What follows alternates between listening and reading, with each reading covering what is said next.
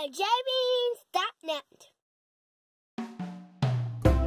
Freeport is a port town located on the southwest coast of Grand Bahama Island in the Bahamas. In this video, we'll provide an overview of our April 2022 visit to Freeport, when our ship, the Carnival Legend, docked at the Freeport Harbor Cruise Center, and we spent a few hours exploring the port area. Just a quick note that if you enjoy this video, please give us a thumbs up or leave a comment. It really helps our channel, and consider subscribing so you get alerted when we add new videos. The Freeport Harbor Cruise Center is located in an industrial area on the west side of Grand Bahama Island, several miles away from the beach and other attractions. If you're interested in exploring beyond the cruise center area, you can book shore excursions, take a taxi, or even rent a car. The cruise center area itself is easy to navigate, with plenty of signage available and similar venues being grouped together. Still, we do recommend going to the top of your ship to get an overview of the area before disembarking. As you look at the cruise center area, it's helpful to take note of a few sections. Looking from right to left, you'll see 4 white-roofed buildings, which we'll call the office park because of their appearance.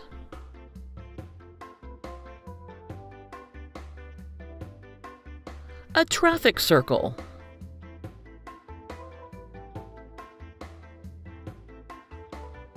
A courtyard, which had a tent-like structure, but no actual tent during our visit. A straw market, which was also called a craft market. Food shacks. Souvenir stalls.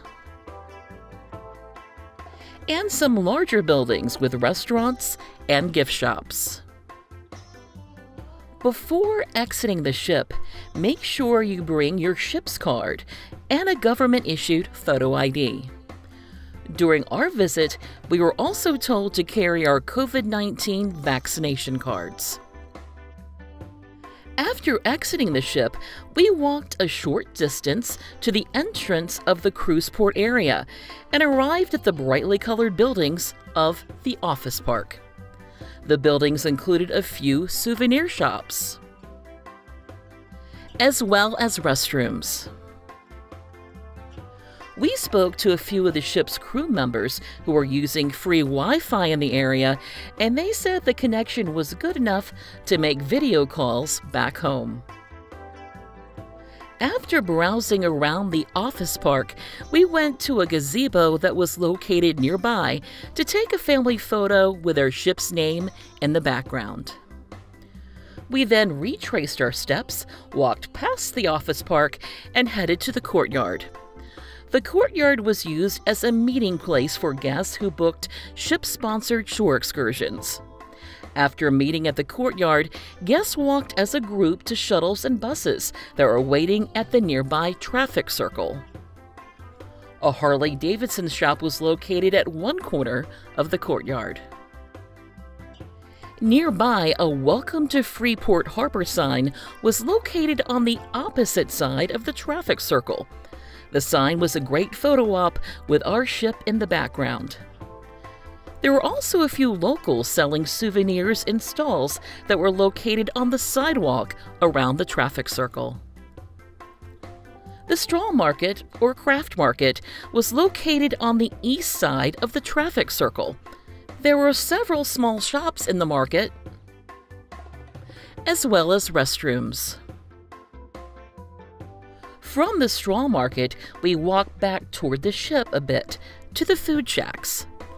There were a number of colorful shacks selling local food, and a good amount of outdoor seating available for enjoying a meal. Another Welcome to Freeport Harbor sign, which was larger than the sign at the traffic circle, was located nearby for a great photo op. As we walked through the food shacks area, a local was directing guests to nearby taxis for traveling to Taino Beach. During our cruise, we were quoted a price of $7 per person one way, plus $12 per person to enter the beach area. The prices were consistent with what other passengers told us they were quoted. We continued walking to the souvenir stalls and found several locals selling products out of the small, colorful shops. Like the souvenirs at the straw market, the products were very similar to what we've seen in shops at other ports throughout the Caribbean. As we headed back toward the ship, we stopped by the larger buildings with restaurants and shops.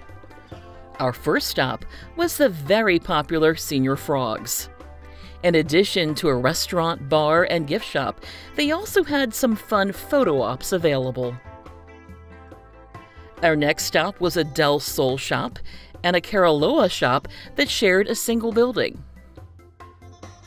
Our third stop was Dick and Willie's Daiquiri Bar and Grill, which was another spot to grab some food and drinks.